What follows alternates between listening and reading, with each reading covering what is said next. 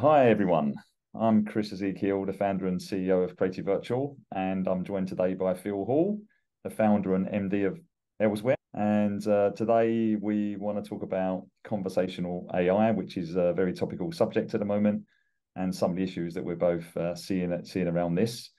When we look to see not just like our organizations are going to use this, but our governments are going to be able to play a role in this field. There's lots going on, of course, not just in the conversational AI space, but lots of concern around, and there has been for some time, even before the large language models appeared, bots being used to influence elections even, and the whole risk to even democracy. And I saw that the British Prime Minister getting together with the US President and talking about an AI safety summit, I think they termed it, coming up this autumn in the UK or being proposed. It's an interesting one, isn't it? The internet is global. There are some countries, obviously, that do try and control it more than others, but essentially it's a global tool. And I know people still describe it as the Wild West still. But with AI and some of the risks that it does present to democracies in particular, how do you see, Phil, that developing, and how do you think governments will react or need to react to that? Well, I think there's a triangle. There's a really interesting triangle which came up at a healthcare AI event I went to. Well, now late in May, early June 2023, so recent for this recording.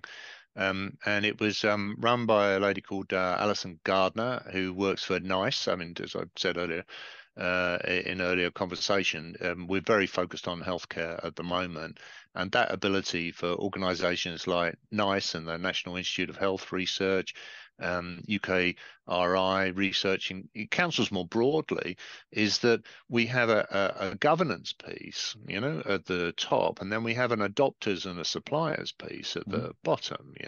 Now I think if you turn that sideways, then you get into a discussion which is about media and consumption and the kind of things that are coming through from reasonably venerable traditional media sources like Panorama, or The Guardian, and the pieces that have come through there about, a robot wrote this article, and then you look in the small print and it says, well, actually it wrote a load of stuff, but it was slightly better than an intern. I think these things are quite reprehensible. But let's go back to square onto this triangle. The ability to identify what kind of governance we need and where that governance is coming from is a moot point. Good luck to Rishi Sunak with his broader political endeavours.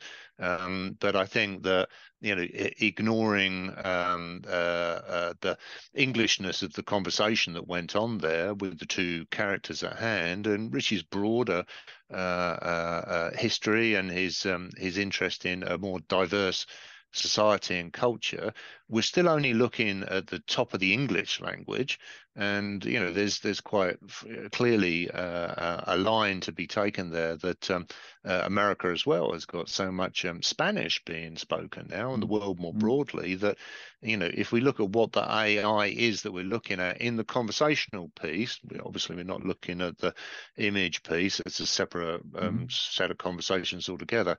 I think the governance of AI on the basis of language is a moot point. If we needed to have something which was about safety, I think that there's actually a parallel and potentially more important thing that should be discussed, which is about the quality of data from disparate languages and cultures. Rather than just go, it's about ensuring that somebody can't release an autonomous piece of artificial intelligence into a system that can't be pulled out of it. But we already know what those things are called. There's hacks, there's bugs, it's software. Sure. Let's do the whole ChatGPT at the end of the day is recommender system. Let's come back to the simplest sort of point here. ChatGPT is based on the same basic premises as something says, if you bought this, you'd probably like that. Yeah. Yeah. ChatGPT is saying that if it sees this letter, then it's probably the next letter, the next word, the next concept, the next sentence. Yeah. Yeah. So I think the safety piece of changing the models is one element. I think the safety piece about ensuring the delivery in high risk areas is going to be better. I think the piece which is about governments and oversight, and particularly the safety piece with Biden and Sunak, and hopefully a lot of other people, hopefully a lot of other people that don't speak English, Mm-hmm. in the UK is a good aspiration. I mean, we're both British guys. It's like, we've worked internationally. Your company has international arms. My training was an anthropologist before I came into IT. So my personal view on the kind of importance of society and culture when applying controls on the content, which you just touched on a second ago, is super important, particularly in high risk areas. And I think the Council of Europe, with the work that they did, identifying different high risk areas, was a useful step forwards. I don't know that it was necessarily the right step, although Mm-hmm. there's an obviousness of, don't put autonomous AI systems in areas where mental health could be an issue. If you've got a probability of 90%, and a key question from somebody who is self-harming is, can I self-harm? You don't want 1 in 10 people to get the answer yes. It's Absolutely. there needs to be some quite sort of clarity there. But if we go back one step, and we ignore a sort of sci-fi route of sort of laws of robotics being applied to AI, there was something like 80 or so ethics frameworks. Mm-hmm. Alison Gardner Mm-hmm. from NICE, Mm-hmm. she identified that, but in some ways that goes right back to chatbots.org, Mm-hmm. doesn't it, Chris? When there was over True. 200 names of chatbots, and Yeah. I saw in reference earlier on today that somebody had mentioned, or at least recognized, that the new AR VR Apple headset Mm. didn't mention artificial intelligence at all. Yeah. Yeah. Um, Interesting. yeah, Interesting. interesting. Well, It's the kind of terms, isn't it, that have ended yeah, up I know they polluting just things. change over the years, don't they?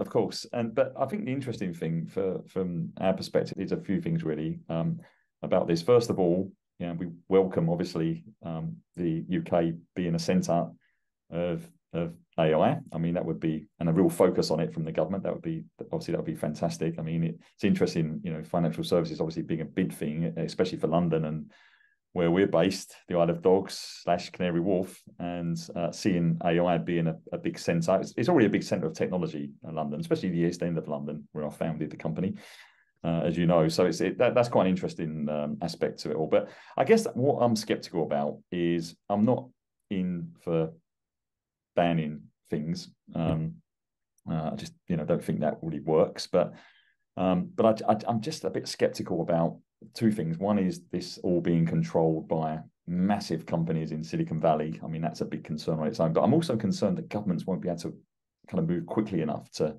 keep up. They're just so slow to do things. So there has to be a coming together in some way of the enterprise, fast, rapid approach, and what governments are able to do. It needs to be something new. I think that's in my opinion, because I don't think either of those are kind of good situations when we think about their kind of safety issues and how it affects the next generation that are growing up as well.